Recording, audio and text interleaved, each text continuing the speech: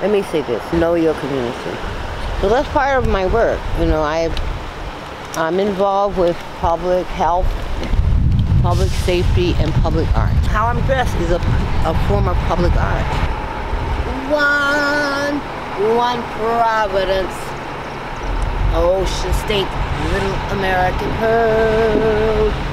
One road, Ocean State, little American pearl, where the arts, humanities, and sciences work together with a flair, making opportunities for locals and folks from everywhere. One Providence.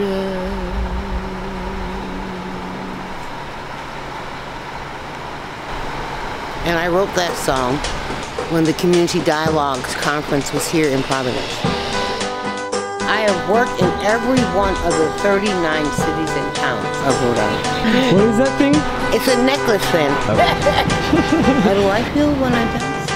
I can feel my spirit growing. So how long have you lived in Providence? So I grew up in New York City. And people were like, where are you going to school?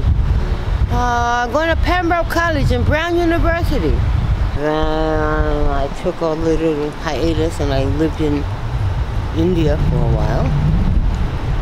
And then I lived in East St. Louis, Illinois for a little while. And then I came back, had some kids. And then had some grandchildren. And then I moved to Botswana in 2003. Then I've been back here since about 2008, 2009. Anyway, we're gonna walk into the next block. There was a man who was a union organizer who used to live across the street from the park. So he did guerrilla gardening. So he started planting tomatoes and squash so that the community could come and pick food. So I joined him. There's no water supply there. So I used to come down the hill with the water to water the plants. And then somebody in the neighborhood called the police. So I only did it for one summer. That's a shame in a way. We have to understand something about the neighborhoods, not just here in Providence, but all over the state. Every 3 blocks there's a mayor and a mayoress. And if you don't get clearance from the mayors and the mayoresses, you're in trouble. Interview for Providence Art, Culture, and Tourism, talking about what the place used to be, what it is now, what it could be. Yeah, it's the place to be. His wife works for Rizzi. The bus stops are a hangout. You can have ballet here, you see? It even has a bar. Welcome to George Arroyo Park. Welcome to George Arroyo Park. So George Arroyo was one of my teachers in the community. So I used to work in South Providence, and there used to be a boxing club in South Providence. And when I was working in South Providence, doing community development, I had the occasion to work with George Arroyo. Because I was working in South Providence at the time of really riots and violence. And he said, I'm going to teach you some skills. And those skills are to show that you are strong enough not to fight. That you're strong enough to defend yourself and your family and your community.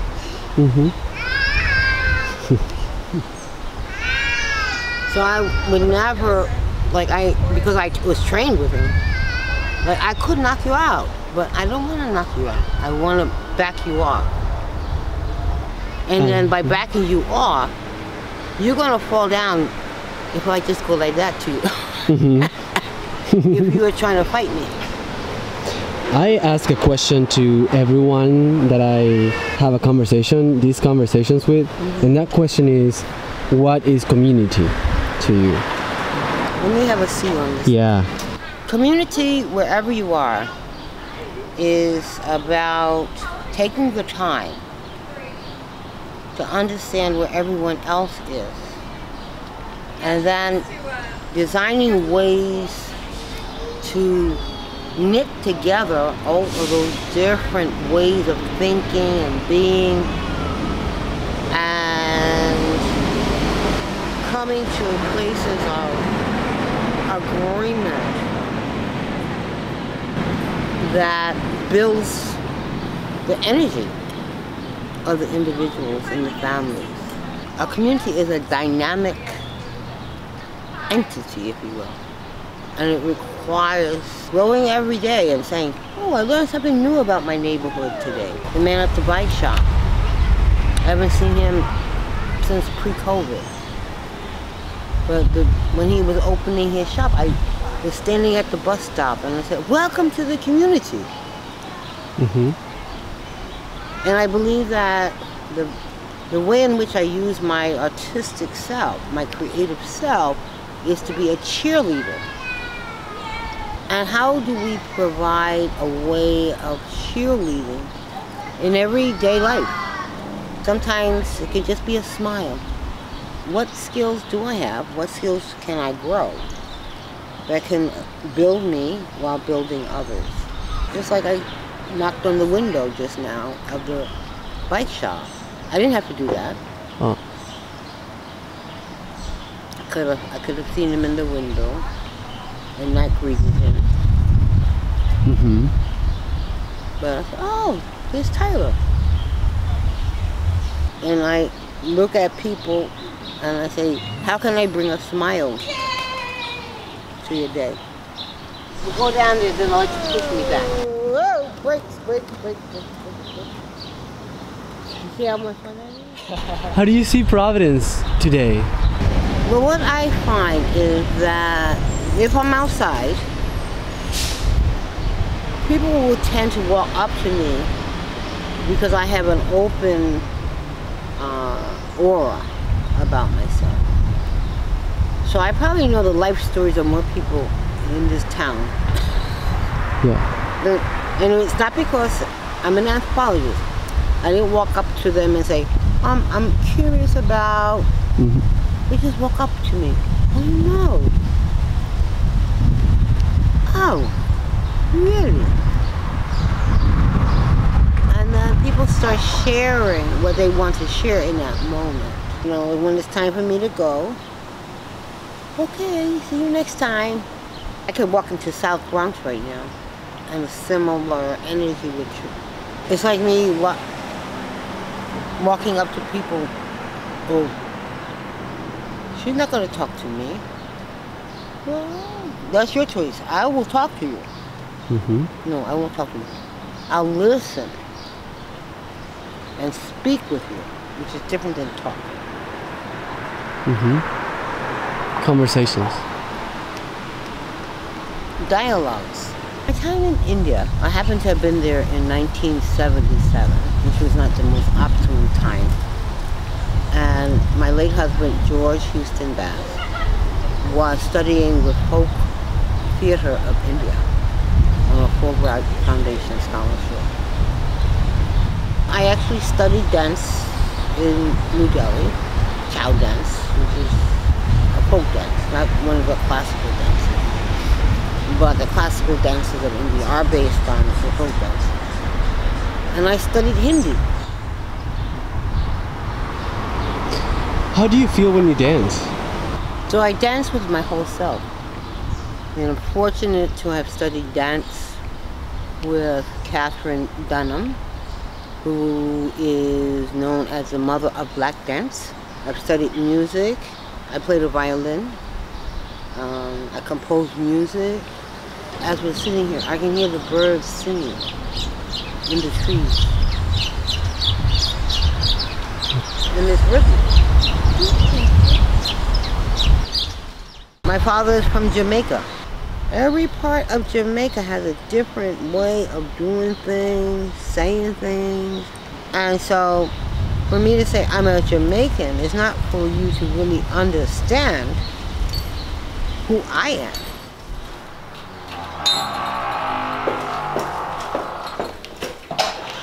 Elevate, elevate, dance to the music. Elevate, elevate, dance to the music. So be aware you're entering a unit that is packing up to go to a new address.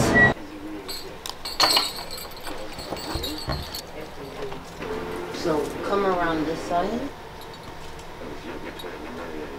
That's Ramona at Providence City Hall, and that's one of the rare times that they open the door, the front door to City Hall. And that is me when I was mascot for the City of Providence. How did you become a mascot? become a mascot? I proposed. Oh, Elizabeth Arujo is in that picture. And April Brown, who was the editor, she was in my same theater class with Elizabeth. They were both in my theater class at Hope High School. My message is what I said earlier. Wake up each day and bring cheerfulness in yourself and share it with someone else. So whether it is being done in a visual artist way or performance artist way, or you're driving a bus, learn something new every day and grow from it yourself. And then pass that knowledge and know-how on to someone else. So you're growing someone else. Now, I've given you a seed of knowledge. Please pass it on. Pass it on. Pass it on. And that is how wisdom grows. Having been involved in Providence and its creative environments since 1968, there are people who are in certain professions where they could benefit from creative thinking, and they may not be artists. I'm thinking about the Providence Police. I'm thinking about Providence firefighters. I'm thinking about hospital workers. I'm thinking about people who work in courts. Be creative in how you work with your communities, and keep your eye on the joy, not on the destroy. So the other side of the question is if you have a question that you would like to ask the City of Providence. Where's my check?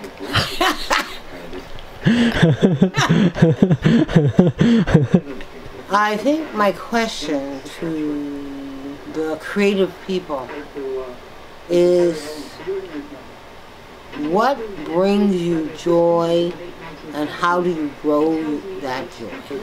It's really that simple. Grow joy. Thank you so much, Ramona. You're so generous. Thank you so much for sharing all this with me. Thank you. Thank you. Thank you. Thank you. For sharing air with me. Thank you, Hernán. For being with me. Thank you, Hernán. May your joy grow.